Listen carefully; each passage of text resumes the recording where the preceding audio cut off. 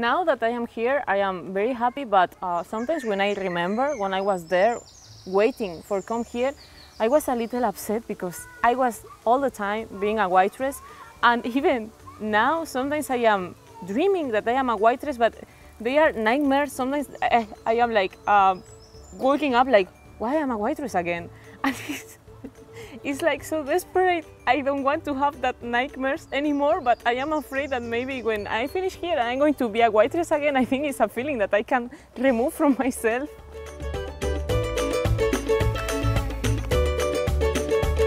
So my name is Laura. I am from Spain, from Ibiza, the island, and I am 25 years old.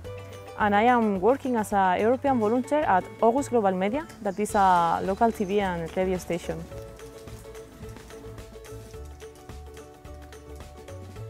Well, when I finished my degree in Spain, I didn't find any job, and it was like difficult. And Spain right now is not in a super good situation to find a qualification job.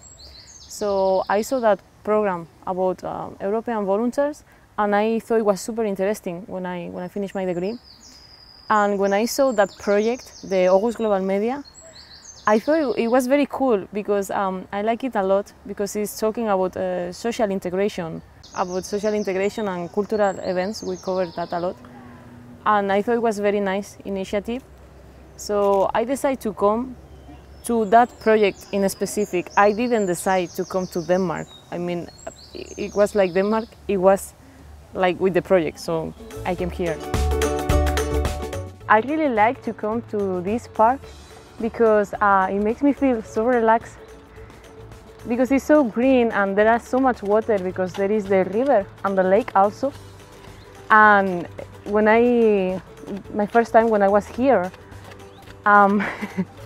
it was, I don't know, it was so beautiful. I didn't imagine that country it was going to be that nice. So sometimes when I feel like stressed for the work, because sometimes we are really in a hurry, I like to come here and only to bike or to walk. And it makes me so happy.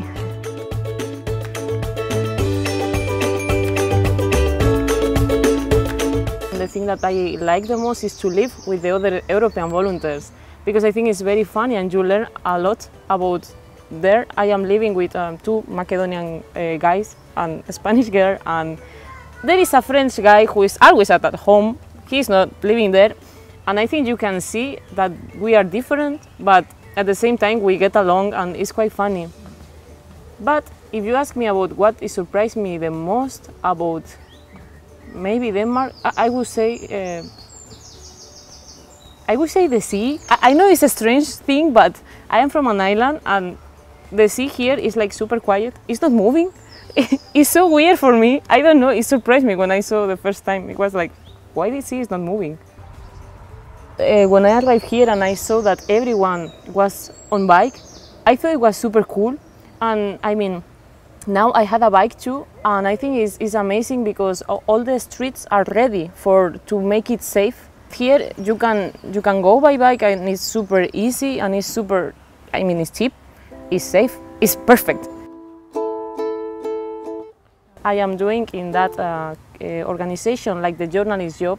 So my duty will be to looking for events or things that are happening and we think that they are important for the community, or like we cover a lot cultural events and social integration events too. So I have to look for that and later contact the people, and later to make the arrangement with the cameramen and go there and make the edition.